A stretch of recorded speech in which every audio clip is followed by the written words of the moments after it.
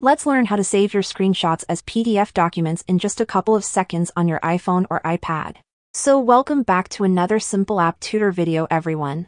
If you want to take a screenshot of a document or something while using your iOS device, but need to send it as a PDF, then follow my steps because it's pretty easy to do it. And before we start with the video, if you are new here, make sure to subscribe to the channel for more useful videos like this one. And let's start right away. The first thing that I'll do is to take a screenshot on my iPhone. So all you have to do is to press the side button and the volume up button at the same time. Once you do that, it's going to take a screenshot and you can crop the video if you want to, and save it to your photos.